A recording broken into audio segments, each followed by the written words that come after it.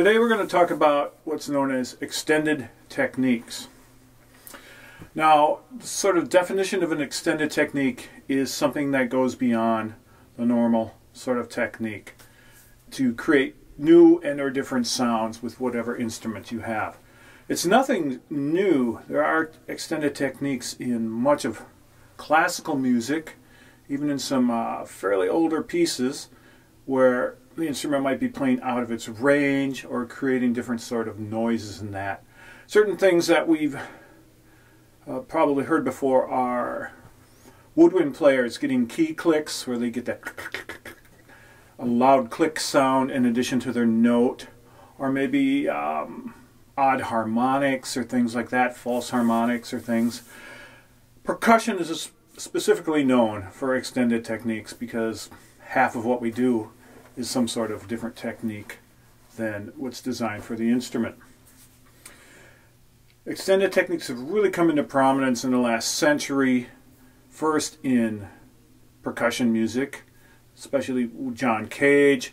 He had all sorts of different things in his early percussion music, his imaginary landscapes, credo, different things like that. Plus then Cage came up with the prepared piano, where he put screws and rubber and bolts and things in between and on the piano strings to modify the sound and get more of a percussive character out of the piano. And then when we come back to later of the last century, modern jazz, avant-garde music, musicians playing all kinds of crazy stuff, and especially percussionists doing all sorts of different things to get new sounds. So we're going to look at a couple different things with the gongs and then maybe some other metal things. One of the first ones, well, first I'm going to use a Paiste Planet Venus gong. It's 24 inches in diameter. I like it because it's small, fairly lightweight, easy to move, and it's got a great sound. But we're going to use this for the demonstration. One technique I like to do is a vibrato technique, and this works with a small gong because you can get it to move side to side like this just by hitting it.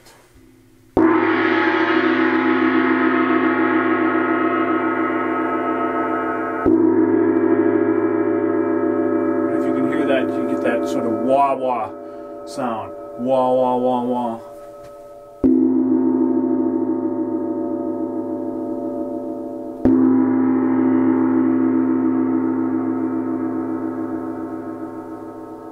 So that's one way you can do it, even with a softer mallet. Let's just get the straight tone for comparison.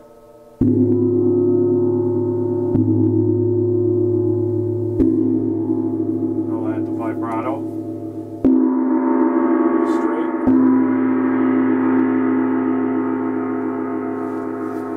Another way to get vibrato is with a handheld gong. I'm going to use a Paiste 22-inch accent gong, and this works really well. And just hit the gong. One way is to shake it. I like to do this a lot with a small handheld gong.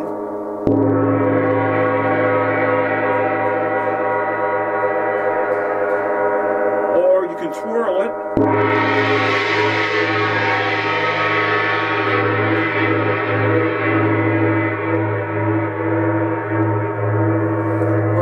Wiggle it back and forth.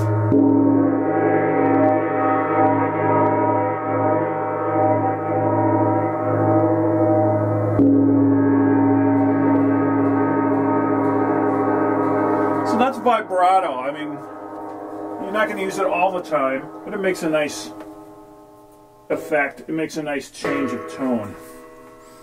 Another thing you can do is muffling the gong. I do this in various pieces. Grabbing the edge.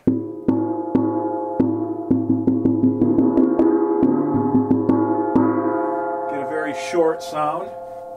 Or even putting your hand across.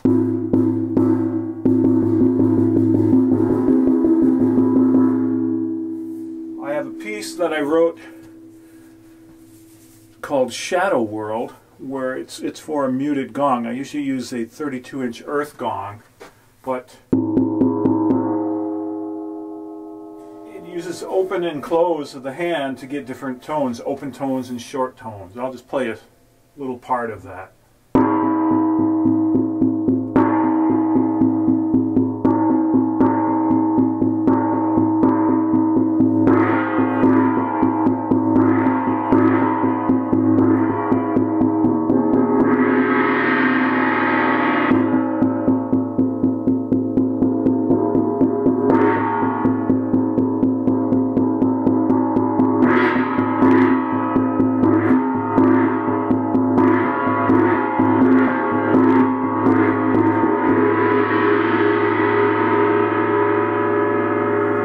There we go with a little vibrato at the end. Nice effect. Still, another sort of technique I like to use is having different things rattle on the gong while I play it. This is a small, lightweight wooden knitting needle, and I can rest that against the gong.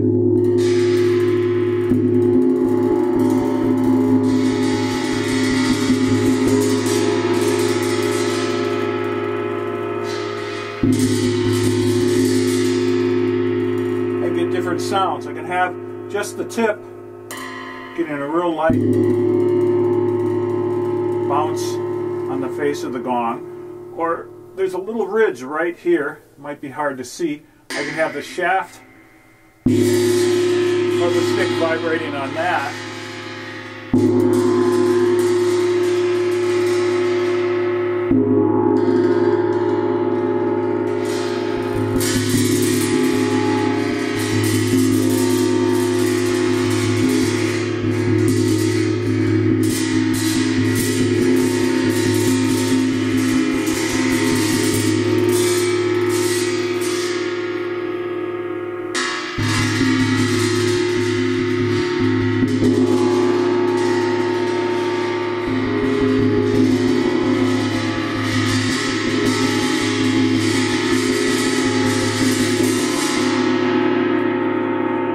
One thing I can do too, I can control by how much pressure I put on the stick here. I can let it bounce very loosely or tighten up my grip so it doesn't move as much. Here's real loose.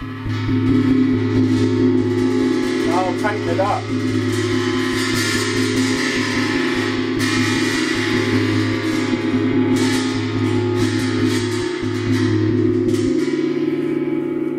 So there's an extended technique, using a stick or something against the gong.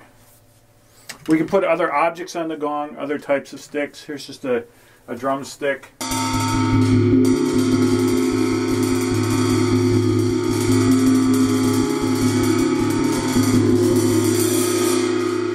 Again, I can vary the sound by the pressure of the stick on the gong and in my grip.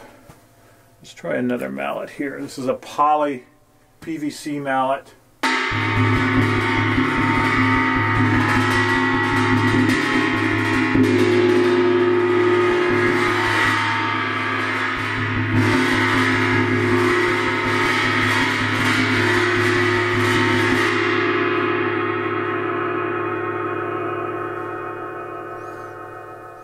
I've also used things like chains hanging on the gong to get a rattling sound.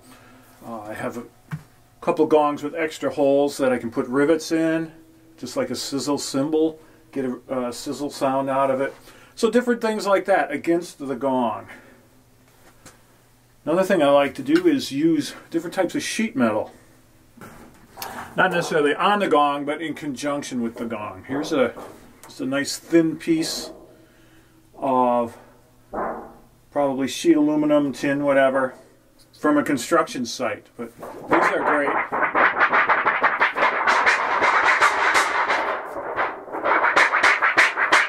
Get a lot of different sound effects out of it just by rattling and moving the metal. But in conjunction with a gong, now you get a nice combination of sounds.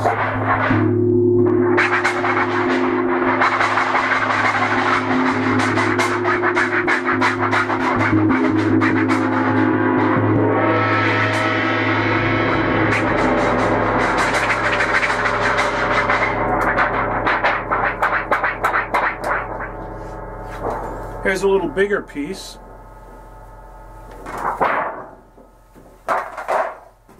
Again, just from a construction site. So not only bigger, it's a heavier gauge.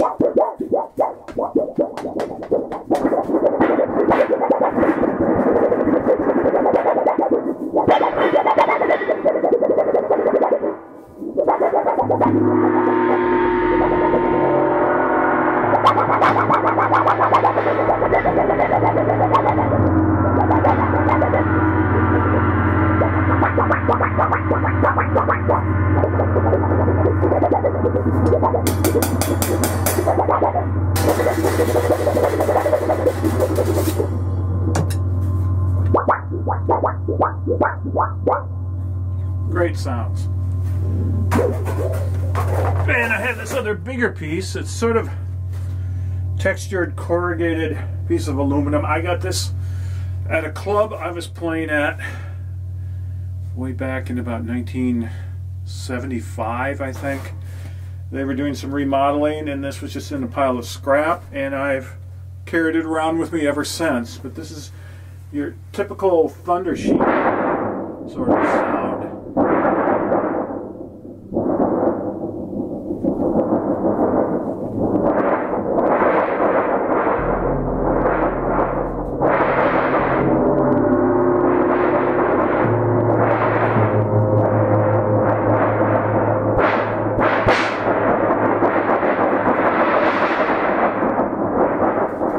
Two of these together,